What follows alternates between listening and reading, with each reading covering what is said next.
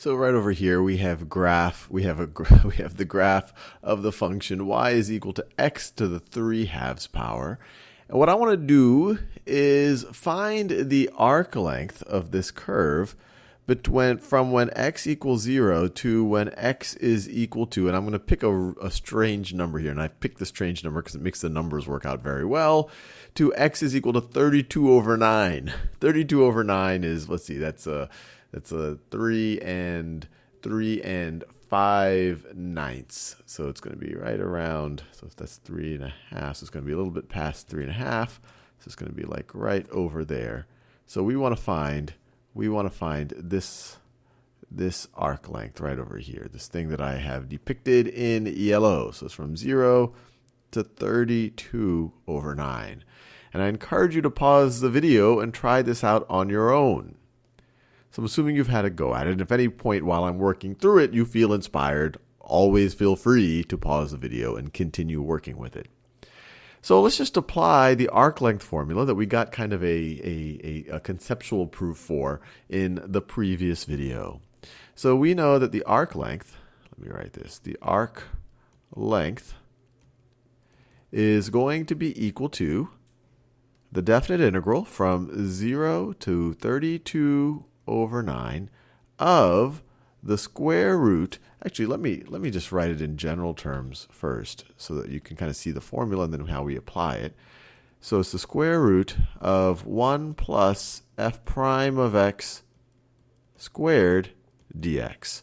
And in this case, it's going to be the definite integral from 0 to 32 over 9 the square root of 1 plus, now what's the derivative? If f of x is x to the 3/2, then f prime of x is going to be 3/2 x to the 1/2. And we picked this particular function because it simplifies quite well when we put it under the radical. It's fairly straightforward to find the antiderivative. So we've done a lot of engineering of this problem to make the numbers work out well. But let's just go through it. So this is f prime of x. F prime of x squared is going to be this quantity squared. It's going to be 9 over 4. X to the 1/2 squared is x.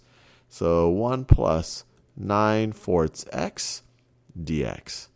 And so now we just have a definite integral that we know how to solve this type of thing. And you might be able to even do this in your head, essentially do the u substitution. Say, okay, I have 1 plus 9/4 x, its derivative is 9/4. I can kind of engineer that if I want, but instead I'm just going to do straight up u substitution.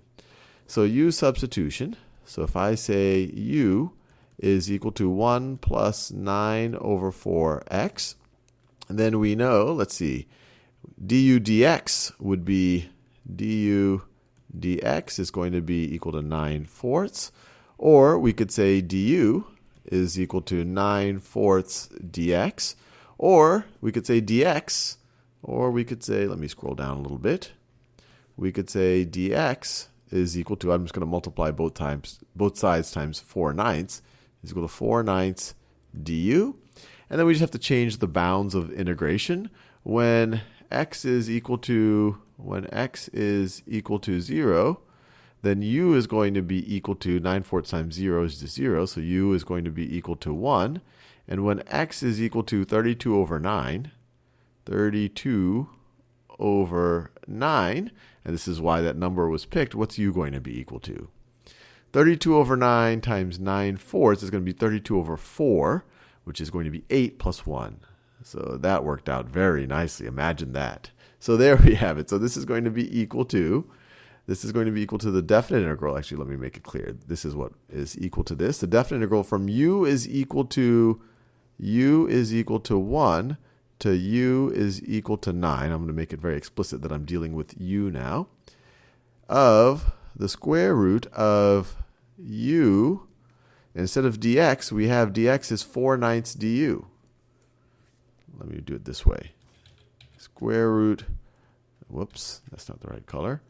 Square root of u, instead of dx, we have times 4/9 du. And I'm just going to take the 4/9 and stick it out here. 4/9 du. And we know how to we know how to apply the fundamental, or the second fundamental theorem of calculus here to evaluate this definite integral. This is going to be 4/9 times the antiderivative of u of the square root of u, which is the same thing as u to the 1/2, is going to be u to the 3/2, and then we divide by 3/2, which is the same thing as multiplying by 2/3, and we're going to evaluate that at u equals 9 and u is equal to 1. And so we're in the home stretch here. This is going to be equal to 4/9 times, let's see, 2/3 times 9 to the 3/2 minus 2/3 times 1 to the 3/2. So 9 to the 3/2, that is, let's see, the square root of 9 is 3 to the 3rd power is 27. And this, of course, is 1. So we are left with 2/3 of, actually, let's just factor out the 2/3. That makes it easier. So we're going to be left with, this is going to be equal to 2/3 times 4/9 is equal to 8/27. I've just factored out the 2/3. And then we're going to have 27 minus 1 inside, I guess you could say, the brackets now. So 27 minus 1 is just going to be 26.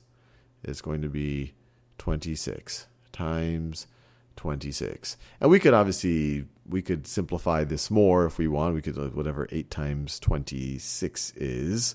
So actually, let's just figure that out just for fun. So 8 times 26 is going to be, so this is going to be 160 plus 8 times 6 is 48. So it's 208 over 27.